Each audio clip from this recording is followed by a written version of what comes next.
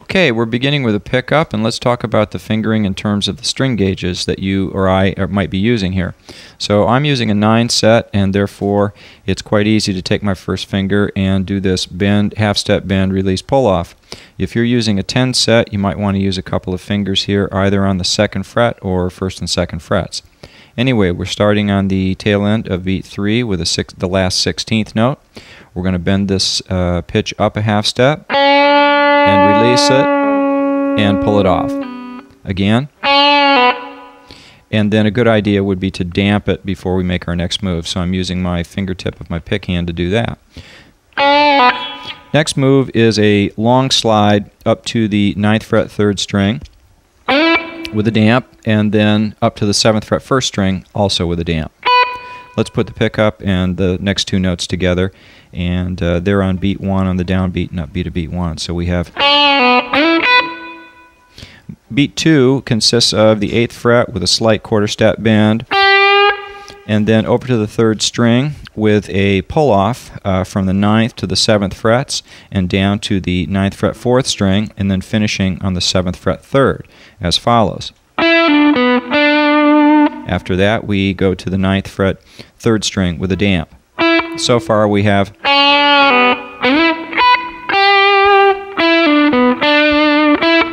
in bar 2, there is a series of hammer-ons moving from the 7th to the 8th to the 9th frets, double hammer-on, up to the 7th fret 3rd string, and then back to the 9th fret 4th string, and then 9th fret 3rd string. Altogether we have,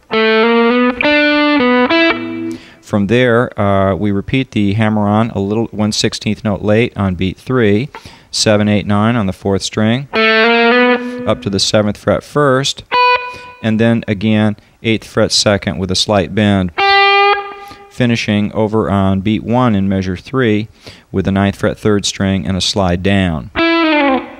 Let's see, starting with measure 2, we would have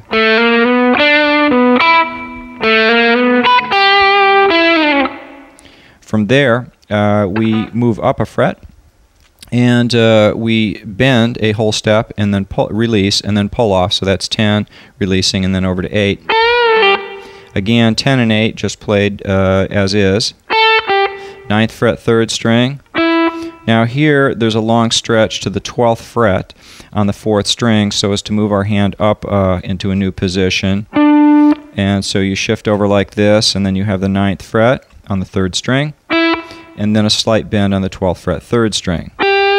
All of that. From there, we go to the 10th fret 2nd string, and then hammer into the 11th fret, and then pull off from the 12th to the 9th frets, and then return to the 12th fret, then the 9th, and play that twice to finish. So beginning with the hammer from 10 to 11, and beginning with our bend and release,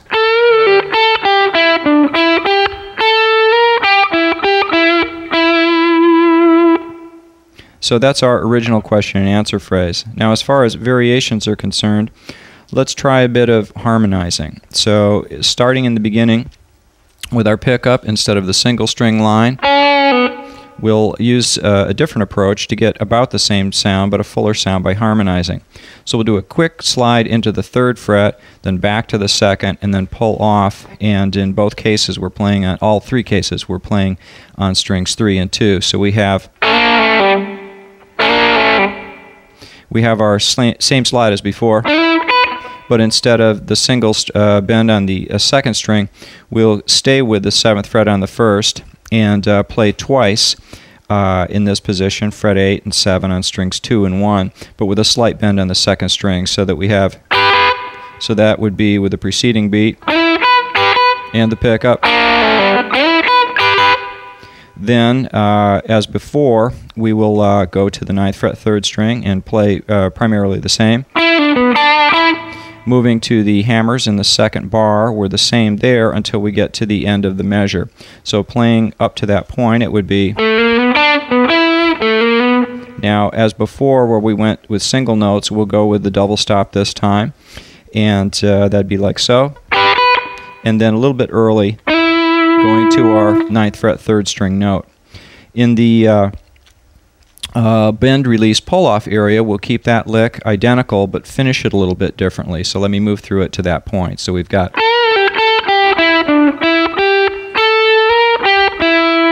and then at that point, instead of the 12th fret 3rd string, we'll go up to the octave, play the high E, down to the low, play it twice and slide out. So there's a few variations.